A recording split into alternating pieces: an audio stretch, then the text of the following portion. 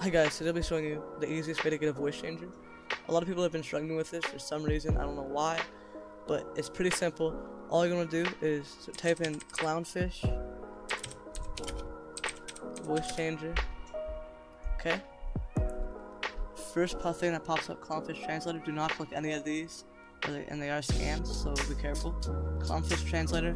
I will put in the link in the description, just so it's easier to get to, and you don't have to go through the struggles of trying to find it yourself and not being scammed. So clownfishtranslator.com.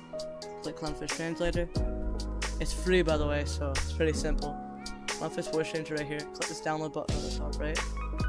An ad might pop up. Just click the X button right here. Okay, do not click on the ad.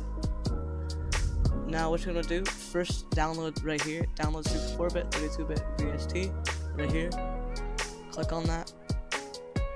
It should start downloading in the bottom left right here, so once you save it, yeah, it should start downloading on the bottom left right here of Chrome, and the top right for, well, the top right for anywhere else. It's downloaded.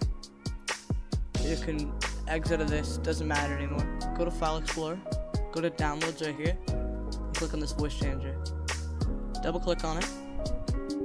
Now click yes. That should be a yes that pops up right here. Next. Install. Okay, so once it's installed, as you can see, my mic stopped working. That's just because it's taking your audio from your mic, and now you can change it personally. So that's why you can kind of hear myself lagging for a minute.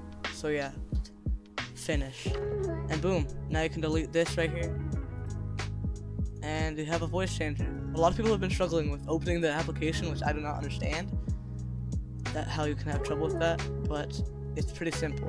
All you gotta do, right click on it and click open, because it will not open up like this.